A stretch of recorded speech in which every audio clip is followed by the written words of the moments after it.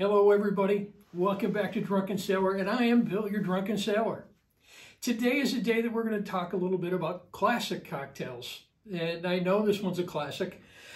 My dad drank this one for years, so it's got to be classic. If nothing else, it was old. But we're going to do it with a little bit of a twist. We are going to do this one two different ways. Today's cocktails are the Manhattan and the Perfect Manhattan.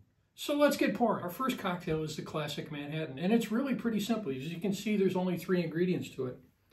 So we are going to start with 2 ounces of rye whiskey.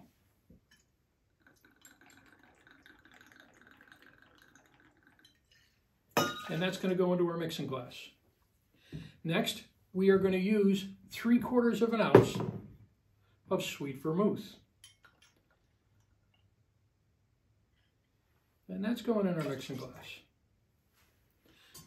Next ingredient, 3 dashes of Angostura bitters.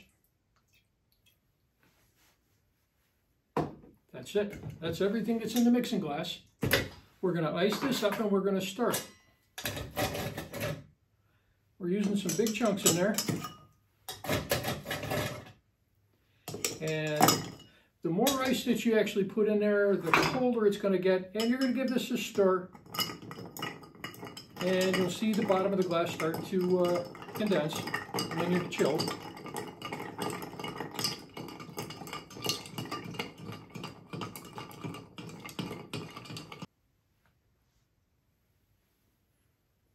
And now, all we have left to do is pour.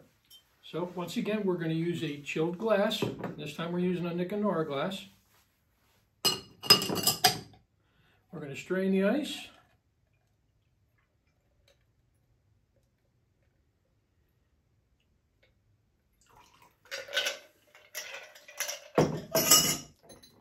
Garnish on this is 1 cherry. And there we have the classic Manhattan. Next up is one little bit of a twist to it, and we call this one the Perfect Manhattan. Very, very similar. So let's get started on that one. Once again, mixing glass. We're going to use rye whiskey again. 2 ounces of rye.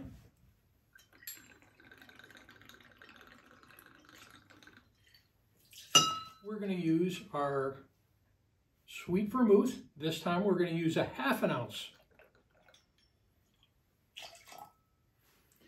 Next, and this is the big difference between the two of them, is we're also going to put in a 1/2 ounce of dry vermouth. And once again, final ingredient in there, 3 dashes of bitters. And that's an Angostura bitter that we're using. Next, we're going to ice up the mixing glass.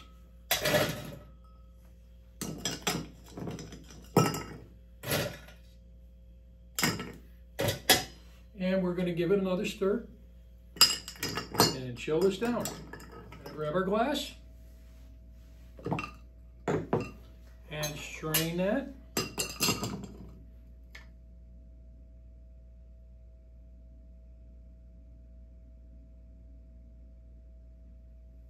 As you can see, it's just a little bit lighter in color.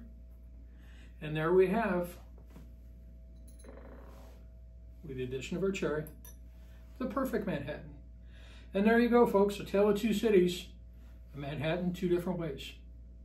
Cheers.